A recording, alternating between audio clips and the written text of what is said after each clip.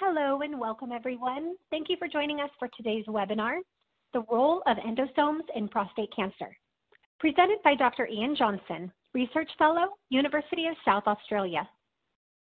I'm Christy Jewell of LabRoots and I will be moderating today's session.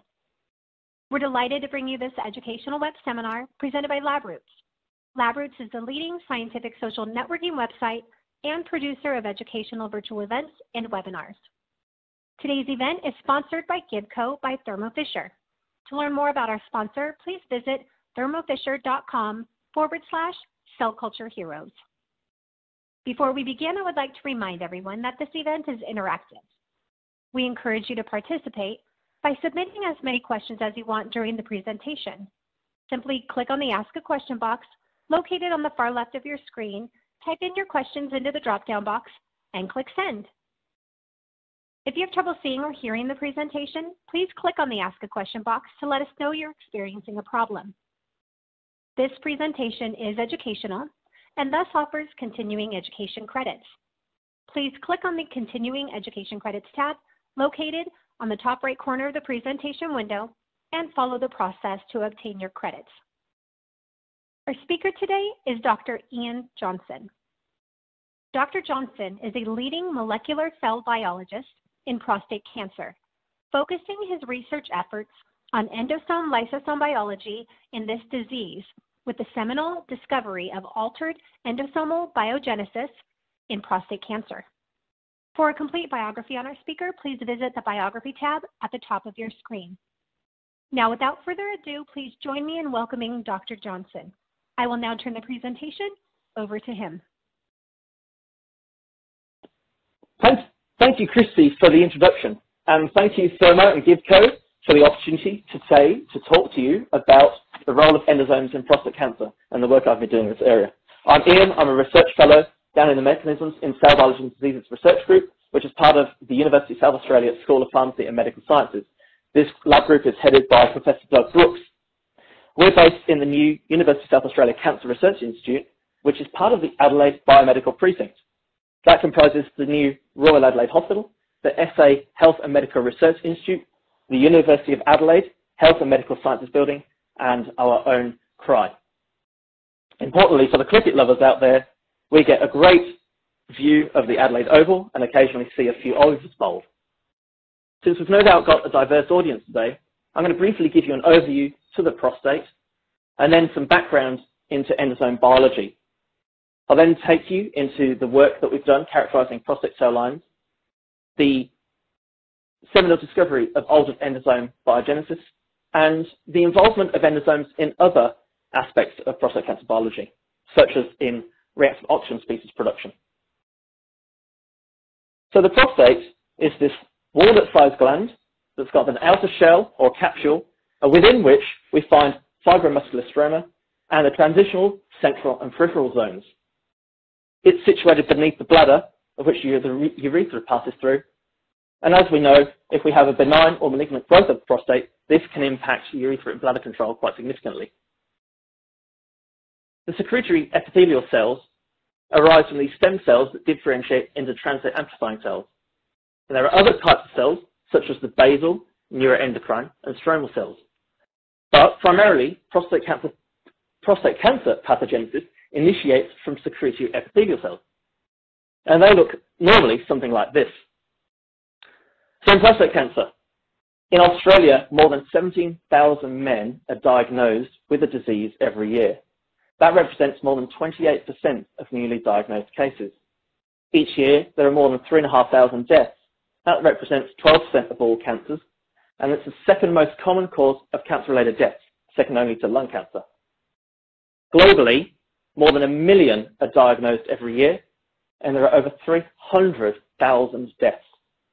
And we can see on the graph on the right that incidence and mortality are strongly linked with age, with incidence really occurring in men over the age of 40. The current gold standard for prostate cancer diagnosis is the PSA blood test. That tests for the protein prostate-specific antigen, or kallikrein-3. And the problem with this test is that it's unspecific. It could be elevated due to benign enlargements, such as the benign prostate hyperplasia, or due to infections such as prostatitis or urinary tract infections, and indeed inflammation. A more prehistoric method of testing is the digital rectal examination.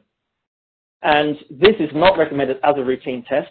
If it is performed, it should be performed by an expert urologist and only to complement high PSA blood tests.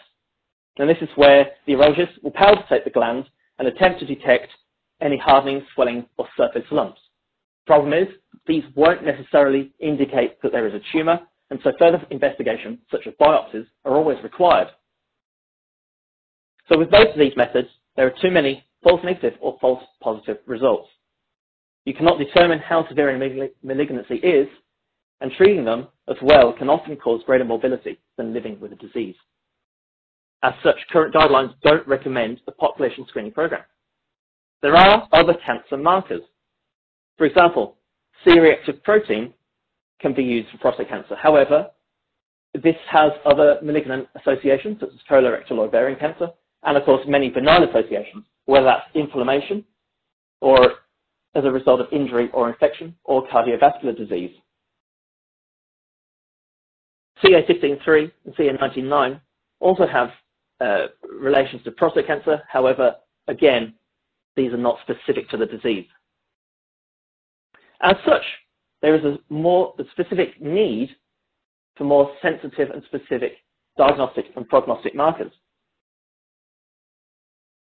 So historically, there was evidence of an increase in lysosomal expression, lysosomal changes in cancer. And as such, cathepsin D can actually be used potentially as a marker for breast cancer metastasis. They've seen that acid ceramidase is upregulated in prostate cancer, and that confers oncogenic phenotypes. And also, we've got cathepsin B, which has high activity on the exterior face of tumours. These hydrolases are found within lysosomes, and lysosomes are membrane-bound organelles with a pH of about 4.5. And that's important because that regulates the enzyme activity. Lysosomes are also critical for cellular degradation, cholesterol homeostasis, and autophagy. The release of these lysosomal enzymes can also trigger apoptosis. So the lysosomes are membrane-bound organelles, and they're part of the endosome-lysosome system. And that is the primary interface for contact between the intracellular and extracellular environments. They control secretion of biological molecules. And through their provision of membrane material, they're essential to cell division and proliferation, intracellular signaling. And of course, they're by no means static, as we can see here in this video over a couple of minutes. So the biogenesis of endosomes and lysosomes is defined as the synthesis and organization of structural elements of the endosome system to form an integrated set of functional organelles. The organelles are involved in the biosynthetic or endocytic pathways. The biosynthetic, meaning vesicular traffic from the endoplasmic reticulum and Golgi towards the distal elements of the endosomal network, and that includes the early, late endosomes and multivesicular bodies. And we also have the endocytic pathway, and that involves membrane transport from the cell surface through to early recycling and late endosomes.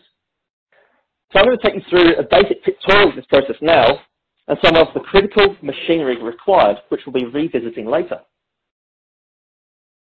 So here is a very average cell. We have our plasma membrane, and we have these membrane-bound receptors. As we follow these receptors, ligands such as transferrin bind, and that induces a change such as phosphorylation. That phosphorylation event enables Rab5 to bind. We've also had clathrin forming, this clathrin-coated pit, that creates this endocytic vesicle. We just saw the association of two cofactors, APL1 and APL2. They bind to Rab5, and we can define this vesicle by the presence of these markers. This is otherwise known as a pre-early endosome. Because we have this ligand-bound receptor, we can potentially have signaling from this compartment as well. PI3P induces dissociation of APL1 and APL2 and provides a binding site for another protein called early endosome antigen 1, or EEA1. So this compartment has now matured into an early endosome. We just saw dissociation of a ligand from a receptor. That's because this early endosome is slightly acidic, and specific cargo that's destined for this compartment will dissociate. From the biosynthetic pathway, from the Golgi, we have membrane-bound receptors here that bind their respective cargo. For example, we have mannose-6-phosphate receptors binding lysosomal hydrolases, or LIMP2 binding beta-glucosidase. The signaling motifs on their cytoplasmic tails induce their trafficking to their relevant compartments, and they travel through the early endosome. Other material, such as the kallikreins, of which PSA is one of those, will head to the recycling endosome, which we'll come to later. So the early endosome matures into a late endosome through this Rab5, Rab7 switch. So we can define late endosomes by Rab7. Again, it's slightly more acidic, and so we have further dissociation of specific cargo from their receptors. It's interesting, we have LIMP2 here as well, and LIMP2 is a critical regulator of biogenesis of endosomes, and when it's overexpressed can actually result in swollen compartments and impaired trafficking. We also have other machinery here, such as the escort proteins, and these cause the invagination or outward budding of vesicles from the late endosome. This traffics material back to the Golgi, for example. The invagination of the membrane creates these intraluminal vesicles and a compartment known as the multivesicular body, or MVB. And if that MVB fuses with a plasma membrane, these intraluminal vesicles will be released, and that's what are termed exosomes. Finally, we have the lysosome. This is the highly acidic compartment, and this will fuse with the late endosome and reform for cargo delivery, or the multivesicular body will fuse with the lysosome. Either way, many proteins are degraded in this compartment.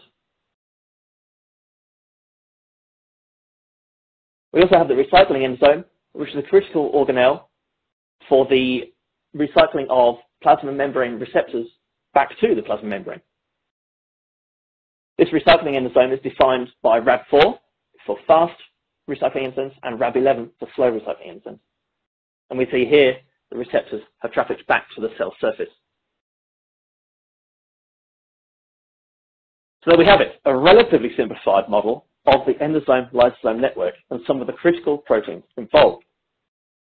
So our initial hypothesis was that lysosomal function would be altered in prostate cancer, and that this might result in the release of lysosomal proteins from prostate cancer cells, or reveal markers that facilitate early detection. We started off investigating many of the prostate cancer cell lines that are available. And that's because only a limited number are often used in literature, particularly with the non-malignant cells. So the validity of this model is not established. To be honest, it is a massive pain in the ass dealing with so many cell lines, particularly with all their culture requirements. But thank you, Gibco, for at least inventing a wide-necked buffle as an angle. So we analyzed a bunch of lysosomal proteins and genes, such as acid ceramidase and the cathepsins B and D. And this was quite interesting because it showed that the commonly used RWTE1 non-malignant cell line actually had significantly elevated expression of these lysosomal genes and proteins, especially of transcription factor EB, or TFEB, down at the bottom right. And that's important because that's actually a master regulator of lysosomal biogenesis. RWTE1 and CA-HPV10, which is a cancer cell line, actually showed very similar phenotypes in the protein processing and expression of a lot of these genes and proteins. So we think that there are some artifacts resulting from that HPV transfection. The other non-malignant cells, PNT1A and PNT2, are actually transformed to SV40 and didn't display these same characteristics. So we also measured intracellular protein expression and found that there was a wide variation in these cells, and there was certainly nothing striking. However, when we looked at the secretome, we found that the cancer cell lines have an upregulation of some of these cathepsin B and acid ceramidase, which had previously been alluded to. what's interesting is that we saw that the cathepsin D didn't have, mature cathepsin D didn't have much change, but mature cathepsin B did, despite their overall expression not really being different between the two. This actually suggested that maybe these were being released from an endosome location. That's because they mature in a slightly different way at a slightly more basic pH than the lysosome.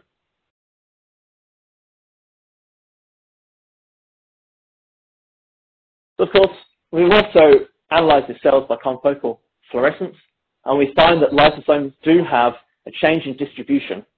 In the non-malignant cells, PT1 and PT2, we get this perinuclear localization, and in our cancer cells, we get this wide dispersal of pericellular LAMP1, particularly out to the periphery. So I mentioned earlier that LIMP2 is a critical regulator of endosome biogenesis, and we found that was elevated between 2- and 4-fold in both gene and protein expression in some cancer cell lines versus non-malignants. That's interesting because its overexpression can actually disrupt trafficking through the endosomal system. So we postulated that the biogenesis of endosomes, but not lysosomes, was affected in prostate cancer biology, and that there's a fundamental change in the biology of endosomes in these cells.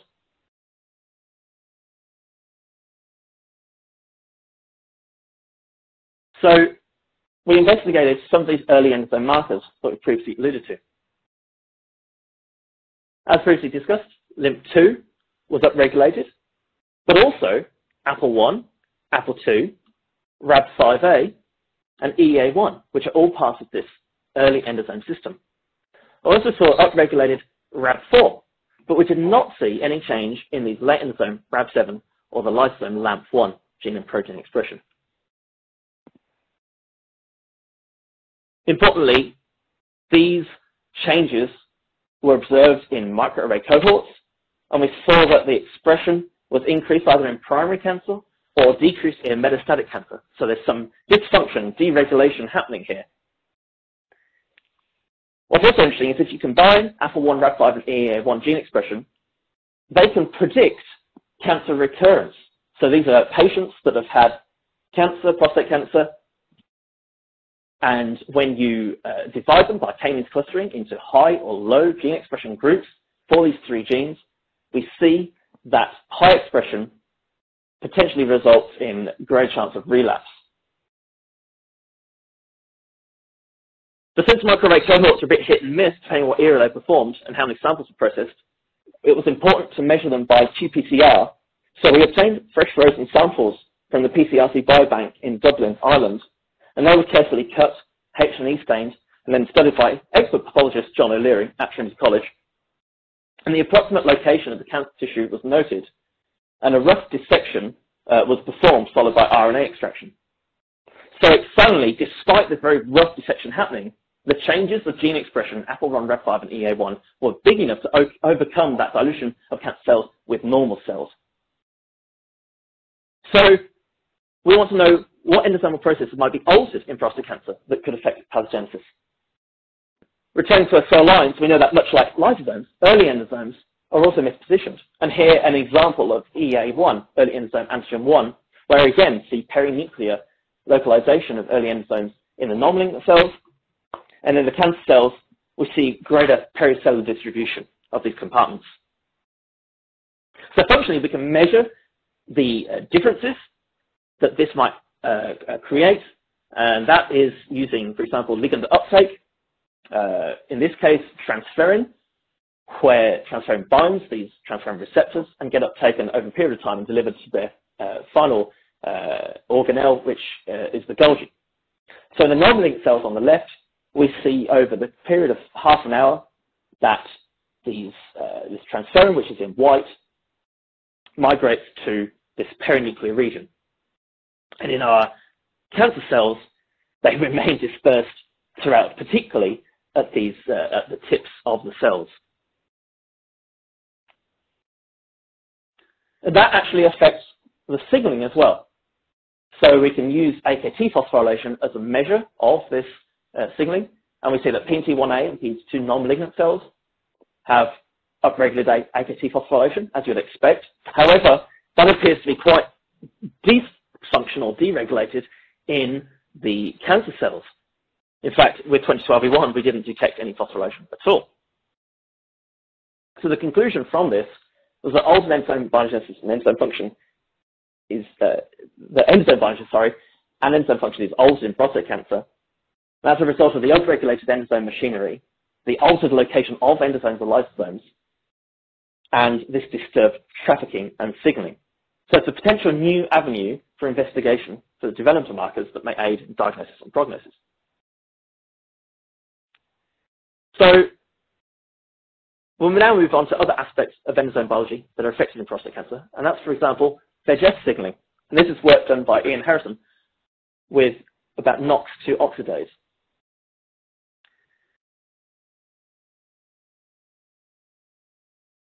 So VEGF ligand uptake by VEGF receptor 2.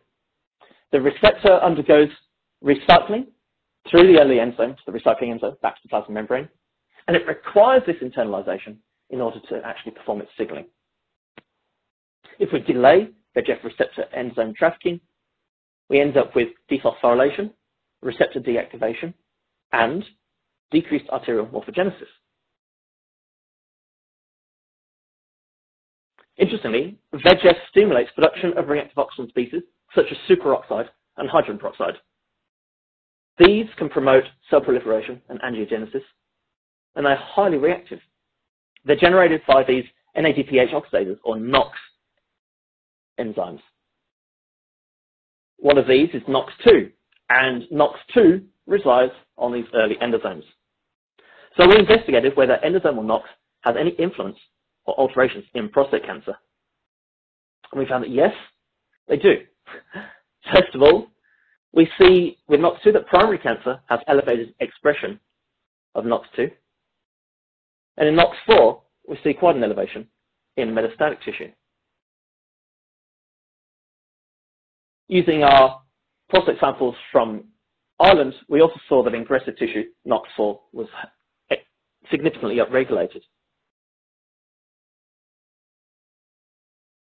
Using a synergenic model of prostate cancer in mice, when we delete NOx2, that actually decreases angiogenesis in prostate tumors.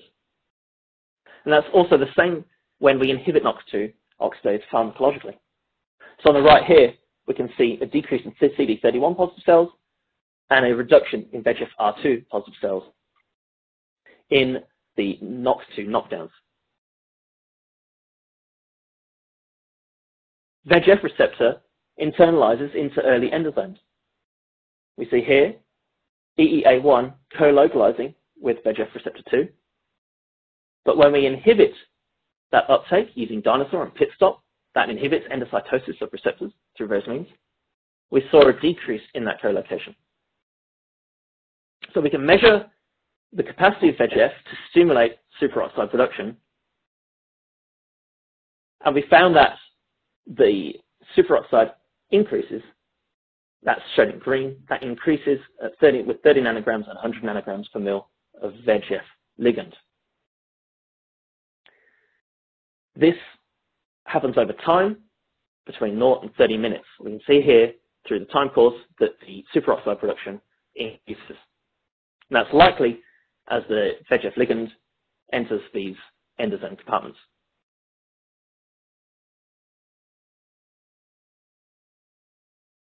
We also see that when we knock out NOx2, superoxide production is significantly reduced. NOx2 co-localizes not much with APA1 and not a great deal with EEA1, but we see a significant co-location of NOx2 with these RAB5 endosomes. And it's also important to note that endosomal pH is important for superoxide production. When we treat with bifilomycin, which inhibits the vacuolar VTPase, which mediates endosome-lysosome acidification, we end up with a neutralized endosomal pH, and that significantly diminishes superoxide production.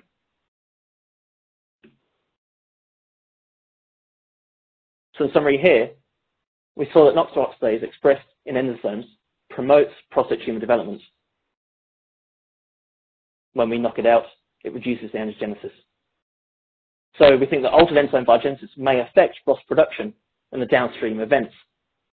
An increased expression that we saw in cancer is likely to elevate ROS production.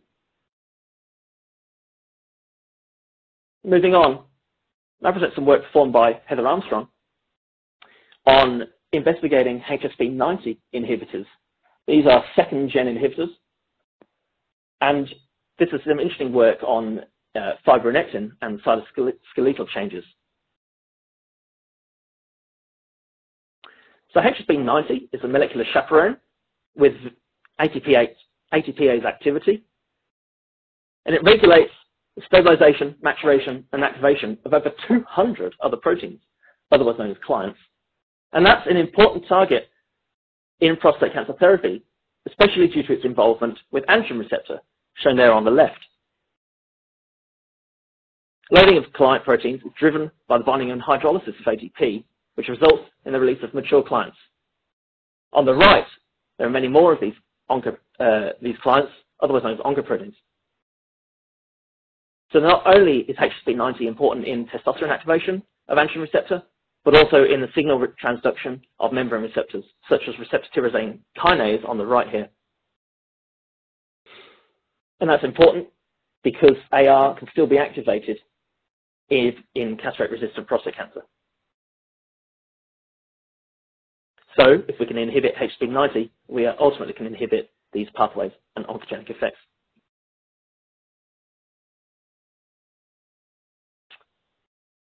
So the inhibitors act by blocking the binding of ATP to the heat shock protein, and that enables the clients to actually be targeted for degradation.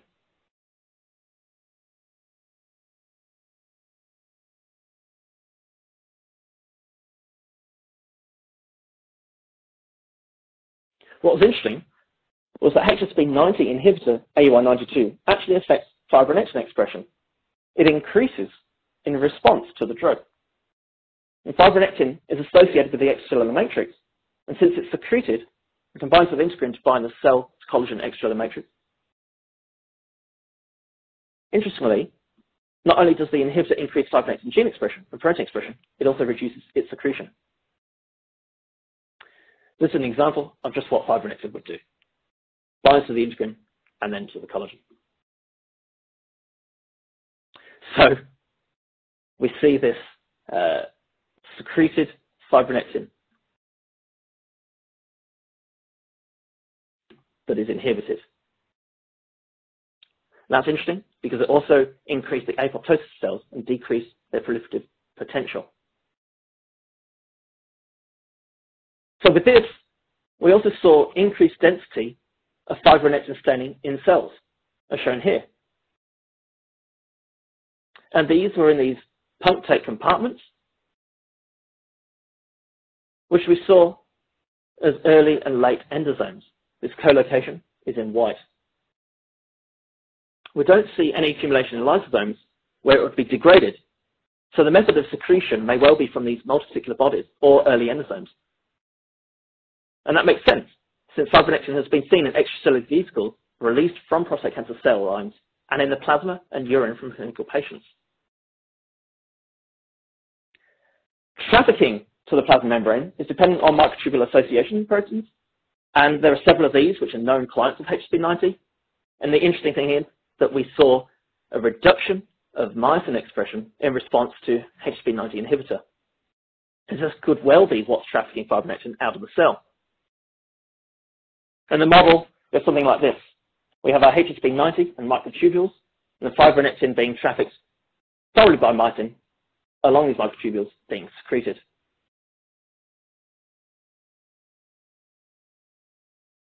With the inhibitor, the microtubule is no longer there, or at least the motor is no longer there to traffic these compartments. So the fibronectin just builds up in these early or multivesicular body compartments. So in summary here, we saw that AU192 alters cell structure through inhibition of HSP90. We saw reduction in the expression of microtubule proteins, reduction in endosome trafficking, and reduction in secretion of this extracellular matrix protein, fibronectin. That will inhibit the cell to communicate or attach to the surrounding tissue, and it increases cell death and reduces proliferation. So I'm finally going to raise some work that has just been submitted for publication on an endosomal protein called syntenin-1. And syntenin-1 is critical for exosome biogenesis in those multivesicular bodies you've seen earlier. It's a critical adapter protein that can affect cytoskeletal membrane organization, cell adhesion, protein trafficking, and activation of transcription factors. So you've all seen plots like this with commercial antibodies that we buy, and it doesn't matter what blocking conditions you use or how you treat the cells, you cannot get a specific band. You cannot determine the expression of the protein. So we've developed spatially distinct epitopes to unique linear sequences on syntenin-1. And these are unique to the 6 or 7 amino acid level, meaning it's unlikely that the antibody will bind to other proteins. Indeed, the 2 epitopes that we've targeted give these beautiful, clean Western blots. And when we knock out syntenin, we see the reduction as expected. So these antibodies are specific. What's interesting is that we can use these 2 spatially distinct antibodies together in an ELISA, so we can capture syntenin-1 using one antibody and detect it with a biotinylated syntenin antibody coming in on top. But when we looked at these with immunofluorescence, we saw some striking differences. We have classical endosome puncture highlighted by our 2C6 epitope, but the 3A11 highlights these microtubules. And that's really interesting. It's not impossible that it isn't syntenin. We certainly have seen evidence in the literature that supports this hypothesis, but it's a new isoform or variant, depending functional variant. Indeed, here in an area scan image, we see co-location of beta-tubulin and our syntenin 3A11 epitope. What's interesting is that we saw an increased staining by immunohistochemistry in prostate cancer tissue using 3A11, whereas with 2C6, we did not see so much staining in either non-malignant or malignant tissue.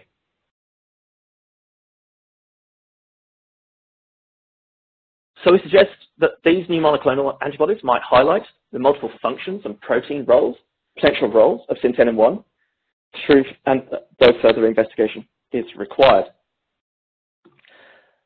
So to conclude, we've seen today, through characterizing multiple prostate cell lines, both non-malignant and malignant, that HPV or mortalized cells might not be suitable for studying the cell biology of prostate cancer. We've seen this altered endosome biogenesis through the upregulation of early endosome and gene and protein expression, and the altered endosome traffic that results. We've also seen that in other cell biology that's critical for cancer pathogenesis, whether it's ROS production or secretion of factors, they all require these endosomes. And so the change in endosome biology may disrupt these critical functions and promote pathogenesis. And we've just seen the potential of a new isoform of syntenin that's a critical cofactor in exosome biogenesis. I want to thank the teams at UniSA, with Emma Parkinson-Lawrence, Alexandra Silvina, Jess Logan, Chelsea Thomas, Jess Heatley. Thanks Professor Lisa Butler over at University of Adelaide, whose PhD student was Heather Armstrong, who's now at the University of Alberta, Canada. Stav Salemidis down at RMIT and Ian Harrison for work on the NOx proteins. John O'Leary and his team at Trinity College Dublin, and also Professor Bill Watson, who is the head of the PCRC cohort.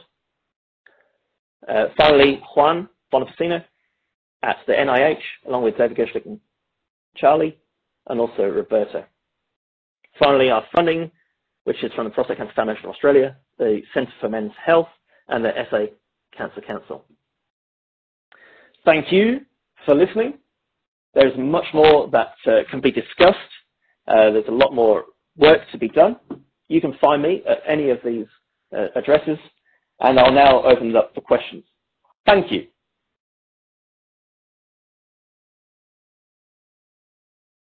Thank you, Dr. Johnson, for that informative presentation.